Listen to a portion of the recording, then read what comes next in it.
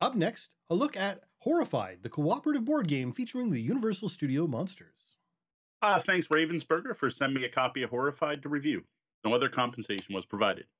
Horrified was published in late 2019 by Ravensburger, designed by Prospero Hall, which is a name I'm starting to hear more and more often. I think that they may be a new up-and-coming designer or someone that's at least got a few new things coming out. I've seen that name quite a bit.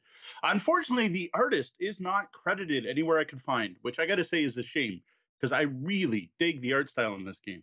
I was really disappointed that I didn't get to give a shout out there. It's a cooperative horror themed game for 1 to 5 players with a playtime that can run from half an hour to an hour and a half, depending on the player count and the difficulty you choose to play at. Now, talking about the art, I think it's a bold and winning move that they didn't lean on their own film properties. Yes. And instead went with a great original art look. But let's talk about up first. What did you get in your copy of Horrified? All right. Immediately upon opening the copy of Horrified, you're immediately thrown into immersion here because the first thing you are presented with is a warning. You know, the old school type that was common during the trailers of the classic horror movies. One that warns you that you may not want to continue and it's not for the faint of heart. I'm not going to quote it here, but I just thought this was a fantastic touch and a great way to put the players in the mood and they're in the right mindset. Now, this warning is on the back of the board, and after playing, every time I put the game away, I try to make sure I put that right side up so that someone at an event, if they open this box, is going to see that first. No, it's a little touch, and it's certainly not something that's going to drive up the cost in any meaningful way, but it adds a lot to the feel and mood. You know what you're getting into when you crack that box open and see that on top. Now, the board is threefold and mounted, which is surprising because mounted boards aren't as common nowadays, but it's cool to see. Depicts a town with a bunch of locations connected by roads and so on. This has all your horror movie favorites, right? You've got the camp, the docks, the tower, the museum, the mansion, etc. There are some water locations, including the Black Lagoon in a couple spots, but those are only actually used if the creature from the Black Lagoon's in the game. Now, I have to say that not only do none of the locations feel extraneous, I also feel like it still has room to grow if they choose to add to it. Yeah, they could easily add on another board or something to the map or throw a sticker on top or expand. Well, they haven't used all the locations with overlays, so they could just add a monster with a new overlay, and there you go. Very easily. The instructions themselves are clearly written, nice large text, thank you. Tons of examples, including actual pictures of gameplay components, which is something, for some reason, some people don't do, so it's good to see.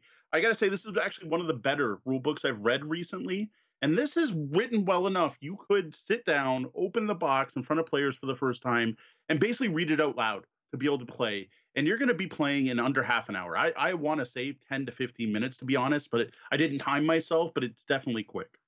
Now, on the downside, when I tried, the link that is supposed to lead you to a video tutorial for learning only brought me to the sales page for the game. So that was a big fail. Now, is this the same thing as that happened with Minecraft, as the game wasn't actually released yet? Because we did get a review copy. No, no. As far as I'm aware, Horrified is actually released. Yeah, it's definitely out there. Okay. Because I know we complained about this during our Minecraft, and I didn't realize that Minecraft wasn't released until November, last weekend. So it's possible that that's what's happening here. But yeah, at the time, we could not look at the actual the how to play video. Under the rules, you got your cardboard punch boards. This has a bunch of items, character, villager pawns, character boards, other various tokens. Really nice thickness, nice solid thickness. Ridiculously well cut, punched easily. Stuff was literally falling out when I was unboxing it. The box itself has a cardboard box insert that's not fancy, but it worked well enough to separate the cards from everything else. Now, I can't recall, were there enough baggies in this one, or did you have to reach into your own stock? No, this is something new for Ravensburgers from what I remember. I don't remember them coming with baggies before, but all their newer games have come with baggies. And there were enough baggies that I was trying to decide how to split it up. And I ended up splitting it up so there was a separate baggie for every monster.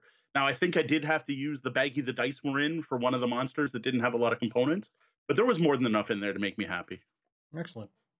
Now, I did mention dice. The game comes with custom dice. These are D6s with 3 explosion burst symbols representing a hit, an exclamation point that represents the monster doing a special action, 2 of those, and 2 blank sides. The monsters themselves are represented by unpainted but colorful miniatures. These are not cool mini or not. These are not hyper detailed resin miniatures. They actually remind me of something that would come out of a plastic tube from a toy store, like not Army Men level, but in between. Yeah, well, not highly detailed. There's really no question what they are, unless maybe you're in a hurry when unboxing them live on camera. Yeah, yeah. If you're going a little too quick, you might miss it. There's a cloth bag that holds the item tiles when you play, and a large, oversized card for each of the monsters. This is my first complaint. The card stock on that is a little thinner than I would have liked. It's that Terraforming Mars player board thickness that seems to be more and more common. It seems to be a thing. For each of these, there's specific rules for the monster or paramonsters when you're going to Frankenstein.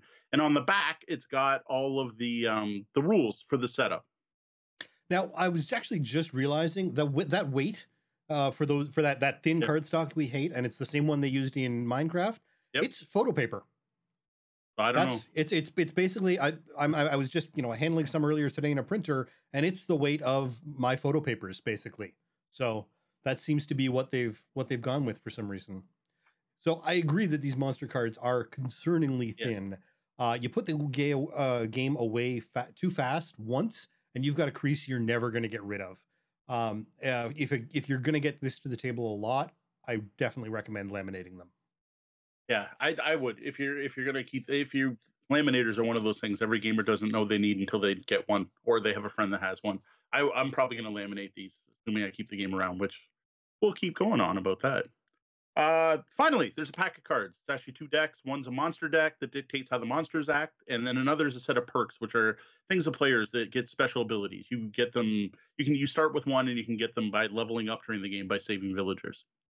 Overall, I was very impressed by the quality and even more so the look. Like I said, I'm bummed that Ravensburger didn't credit the artist here. Maybe they used a team artist. I don't know. They used a studio. I don't know what it is, but the look of this game is great.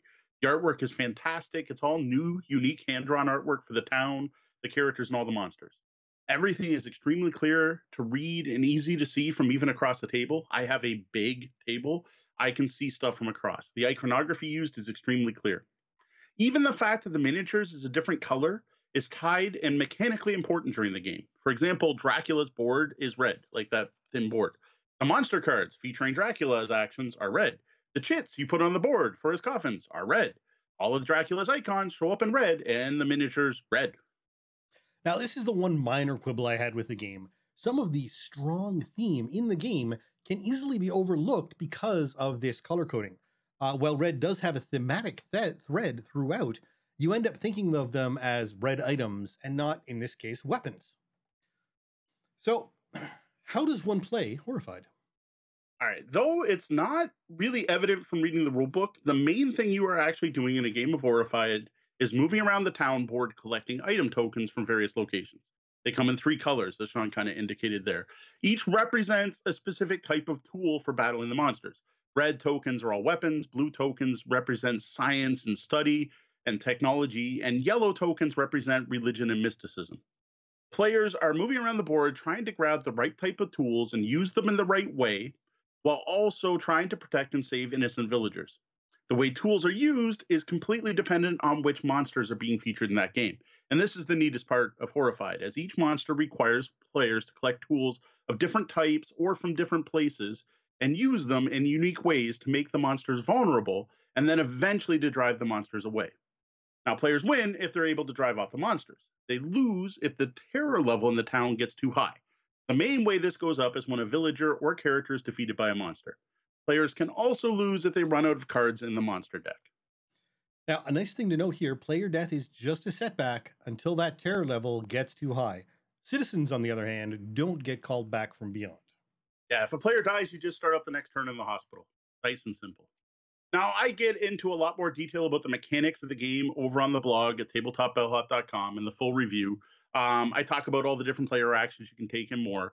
But we've already talked about this game on the show a couple times in the last week, so I'm just going to stick to the short version here. Basically, you're going to get a number of actions based on what character you're playing. One of those actions is unique based on the character. In addition, there's common actions that everyone has, and then special actions based on what monsters. After all the players have used their actions, or after 8 player has done their actions for the turn, the monsters activate, and that's based on that monster deck. Monsters' attacks are using the special dice. Players can defend themselves by discarding items. Villagers, though, unless they're defended by a character, are taken out in one hit. So, did you want to comment on the turn length problem you had with this game? I still am not happy about that. one of the things in the game is every character has a different number of actions. One of the characters only has three, one has five, the average is four. And I just don't like the fact that different players are going to have longer or shorter turns based on what character they got randomly. It just seems odd to me that someone will get to play the game more than someone else. Now, it's done to compensate for the player powers. The person who only has three actions can move anywhere on the board with one action, so they don't have to spend turns moving. So I get it. And the player who has five has no special abilities, so they get five actions. And I get that as a balance issue, but I don't like the fact that sitting at the table, if Deanna, me, and Sean are playing, Sean may get to play the game more than I do because his character has more actions on it. Yeah, I have to say I disagree, and I believe Deanna, who played the three action character that first play, didn't necessarily agree. But it's definitely a valid. I think it's definitely a valid concern. Now, one thing I just want to point out, as we're here, Prospero Hall is a team, so it is actually a design studio. And the reason that they aren't crediting the artist is they are internal to the Prospero Hall team. Oh, there we go. Okay. And that's probably why I'm seeing the name show up more and more, because they're probably a development team that's been used multiple times. Yeah, and so they're on Villainous and the Harry Potter Hogwarts Battle, for instance. That's the one I think I saw them on. All right, so actually beating monsters is completely unique. How you do this is unique. Every monster is going to require you to collect tools. That's what you do in this game. You move around and collect tools. It's what you do with them that changes.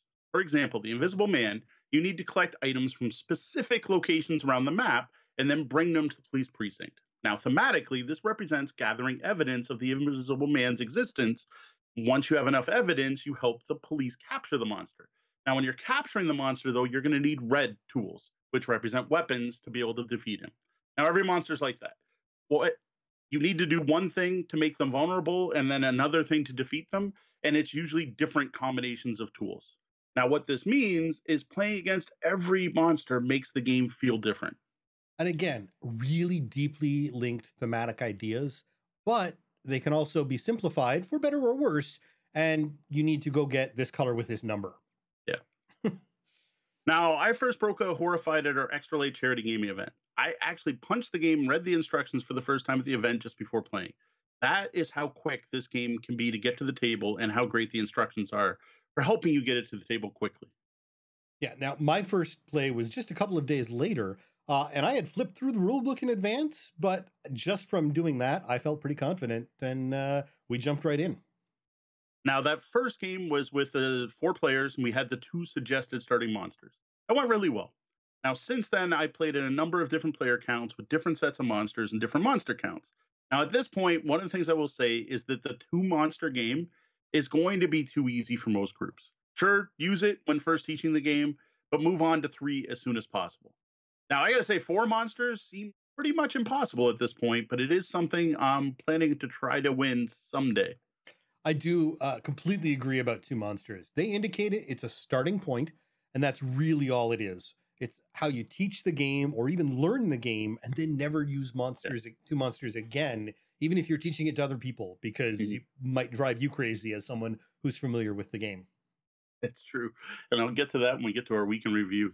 Now, what I really love about Horrified is how the overall feel of the game changes based on what monsters you face. The design team, I guess, did a fantastic job of making each monster unique. I really dig how the theme is integrated. Yes, you're just collecting red, yellow, and blue chits, but it makes sense that you would need weapons to fight off Dracula's minions, the first part of his quest, and then mystic items to drive him home. And even the names of the items are actually tied to where you get them. For example, the torches and pitchforks are easy to pick up at the barn, but the only place you're going to find a pistol is the police precinct. Now, I've only had it on the table twice, but I agree the monsters behave differently, and the aspects of the game you're focusing on are quite different with each arrangement, especially when it comes to things like forgetting the creature moves through water, so it has shorter paths, or the Frankenstein monsters not meeting is more important than just about anything else. Yeah. Now, the cooperative aspect of Horrified leads me to its biggest potential problem I can see with some gaming groups. This is a cooperative game where all information is open, and every turn, every player can see all of the options open to every other player, and that leads itself to quarterbacking. A player with dominant personality can take over the group or end up playing the game for one or more players. Now, this isn't a problem unique to Horrified. It's very common in other cooperative games like Pandemic, but it's something I want people to be aware of before buying this game. Yeah, the three of us, Mo, D, and myself, are all pretty strong gamers, and it was immediately obvious that had it not been the case, it would have been all too easy to sit back and ride along in the wake of the others. Yeah. One, on the plus side, the fact that we were all so involved really says something positive about the game. Overall, I got to say, I'm impressed. I'm very impressed. I've had a great time playing this game every time it's hit the table. I love the asymmetric nature of the game and the way it changes, both how the game feels and how it plays, depending on what monsters are in play. While it might seem easy only facing 2 universal monsters, the real tension and the fun of the game comes out when you face 3 or probably 4, though there's no way you're going to win. If you beat it on 4, let us know. For a more in-depth look at Horrified, head over to tabletopbellhop.com and click on Reviews.